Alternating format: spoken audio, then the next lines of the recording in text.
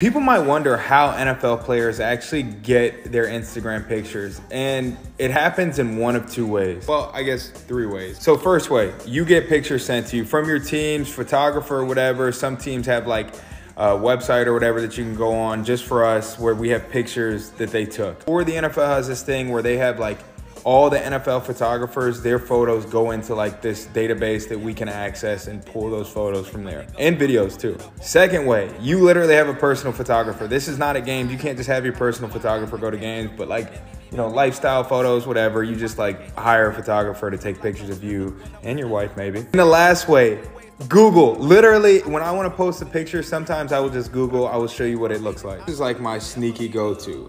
I literally just go on Google and type in my name and there's pictures like for days. It's super cool. It's actually like randomly a super nice privilege. Like, oh, I need content. Let me just go on Google. Yeah, so that's usually what I do.